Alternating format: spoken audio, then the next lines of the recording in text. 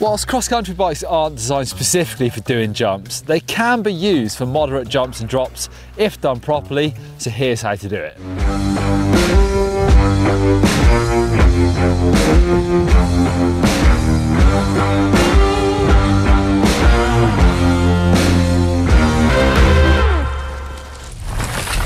Cross-country mountain bikes have a lightweight frame and components and are designed for speed and efficiency on the trails, which makes them less suited for more aggressive jumps and drops. Also, whilst the low front ends and bars are really good for climbing and bombing across country, as you'd expect, they're not so good for jumping. And for this video, I'm going to lower my seat because I've got to drop a post.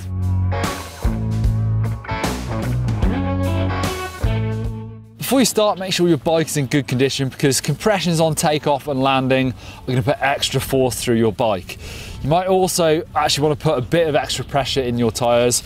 If, like me, you're running a super lightweight cross-country, lightweight carcass tyres, then you might find that they squirm a little bit. If they're too soft and you're pushing hard into a takeoff, or even on landing, if you land slightly sideways, the tyre might squirm and that can cause you some issues. So I'm up into the high 20 PSIs, so 28, 26. You might not usually wear protection when you're riding your cross-country bike, but if you're learning to jump on it, it might be time to think about wearing some pads. Today I'm not, but I do have full length trousers and a top, so a bit of abrasion resistance at least. Modern cross-country bikes have changed quite a bit in the last few years. So like my Orbea Ois, the new version, things are you're getting a longer reach, you're getting a slightly slacker head angle, shorter stem. So that is making these bikes much more capable all round. But even with this bike, you've got to make sure that your technique is right because you're still dealing with a bike that has much lower bars and it's much more stretched out than you would have on like an enduro bike or a jump bike. So it does make things a bit harder and it means your technique has got to be really good. Okay, so for the first part of this video, I'm going to show you how to ride jumps with my seat low because obviously I've got to drop a post on this bike and it does make it much easier. However, later on I'll talk about how to jump with your saddle high and it will be much more limiting. But we're starting here with a reasonable size takeoff, quite a long tabletop jump. So it gives me the option to just get a feel for this takeoff, see how it's going to affect the bike before I have to commit to try and jumping all the way to the landing. My bike has got 120 mil of travel, which I can fully lock out or even have it semi-locked out with my squid lock. But actually for jumping, I'm going to leave it completely open, which, you know, having a bit of suspension travel does make it slightly harder to get into the air, but it does give me a bit more of a forgiving landing should I not get it right. But really the trick to jumping a cross-country bike or any bike is trying to be as smooth as possible. You can do this even on the most lightweight cross-country hardtail. You can still jump them, but you've got to be smooth. And actually the technique of getting the bike into the air is the same, whichever type of bike you ride. It's all about using the transition. So coming from the flat into the upslope, that's that transition. And if you're trying to make height to clear a jump, that's when you need to pump the bike in and drive it up into the air. This jump here, actually, I can get a really good run into this. So what I'm trying to do is hit this at the perfect speed, where I'm really not pumping the bike into it too much. I'm still doing it to settle the bike in and get some height, because that's what it's all about with a cross-country bike. I really want to make sure that when I'm trying to clear this jump, I'm not casing it or coming up short. Because with a bit less travel, that's gonna give you a really heavy landing. So I'm really trying to judge my speed and make as much height as I need to get me into that landing nice and smooth. The slower you go, the more height you're gonna need to make to clear that jump. And that's with a cross-country bike where I might back out of doing it. Because if you're making lots of height and then you come up short, you're just going to be landing really heavily. And like I said, with lightweight wheels and tyres, it's not good. You do see sometimes people struggling with their tyres pulling off or even wheels breaking. So what I'd much rather do with a cross-country bike is actually go a bit too fast and actually soak up the jump. That means you can stay nice and low, clear the jump, and because you're not going high in the air, your landing is so much smoother. The way to soak up a jump, I think the best way of describing this is trying to kind of imagine there's a low ceiling, and if you hit this jump and go up, you're going to bang your head. So you do need to go faster to clear it, but as you come into takeoff, you let the bike come up to you. So you need to be standing nice and tall as you're coming in, bars come up, feet come up, and then you stay nice and low and try and clear that jump. So these jumps are a really good example of why I'm trying to keep it really smooth, but also really fast. If you go really low and land in there and give it a big pump, you'll be absolutely flying along. So it's great technique if you're racing cross country. Here's a good example of some tabletops on a cross country trail where I'm really trying to jump as little as possible.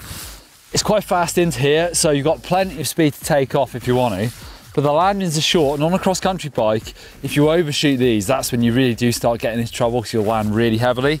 So I'm trying to squash these as much as I can, get onto the floor, give them a really good pump, and I'll carry so much more speed than if I try to jump them. So great, soaking up I think is the big thing to try and learn with jumping on a cross country bike. It's safest, fastest, smoothest way of doing it.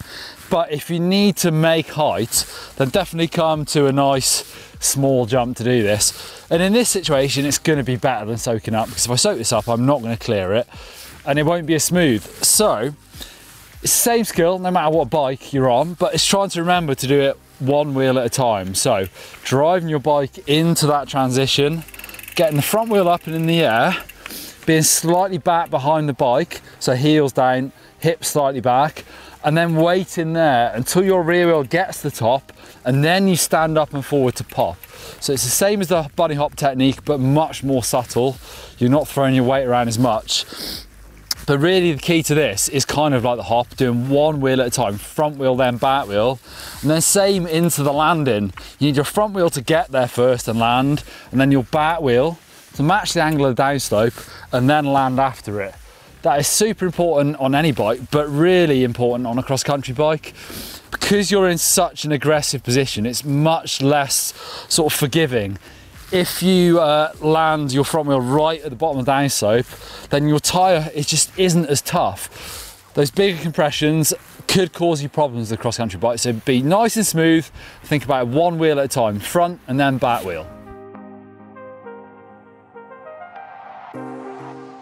If you don't have a dropper post and you're reluctant to put your seat down, because maybe you've got a lovely carbon post on a cross-country bike, you don't want to scratch it up, then you are going to be limited. I would say if you're serious about properly learning how to jump, then maybe even buy a second shorter post and saddle so you can just swap it out, keep your nice post for racing or whatever. But it just means that with your seat high, you have to be even more perfect for jumping, which I'll show you now.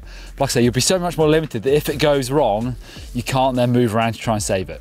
So with your seat high, you can still get a reasonable amount of pump into the bike on the upslope to get you up into the air. The problem comes in the air.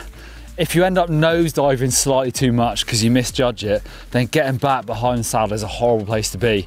If you then land hard, you're going to smash yourself into the seat, but also you really don't get much pump. So on these set of jumps, actually you need to land them pretty nice and perfect, get a decent pump to get enough speed to jump the next jump, and you just can't get that good pump because your seat's in the way. For a really strong pump, I'm going to be behind the saddle and pushing down. And with a low saddle, that's easy. With a high saddle, you just don't get it. You sort of hit the seat and you don't get any more speed. So that's why you're kind of limited, and there are some more risks jumping with a high saddle. Shorter travel light bikes are definitely more nimble, so you can throw them around on tight corners and get up technical climbs, but also they're more nimble in the air. You can really throw them around, but you can be caught out on windy days like today. But skilled riders should be able to ride both long and short travel bikes on most terrain, and hopefully get confident on riding jumps as well. I love riding my cross-country bike on all sorts of different trails, including jumps, and it just shows how capable these bikes have become. Give us a thumbs up if you love modern cross-country bikes.